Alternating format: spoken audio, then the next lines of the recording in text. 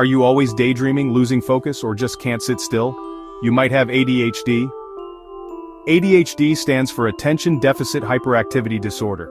It's a condition that affects how you pay attention, sit still, and control your behavior. Think of it like your brain's remote control isn't working right.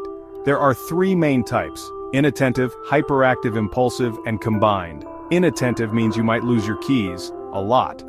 Hyperactive impulsive? You might feel like you're always on the go, like a race car with no brakes. Combined is a mix of both. ADHD is more common than you might think, affecting kids and adults alike. But don't worry, there are ways to manage it.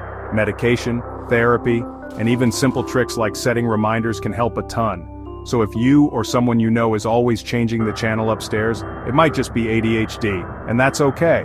Understanding is the first step to managing it. Thanks for watching. Remember to like, share, and subscribe for more quick and easy explanations.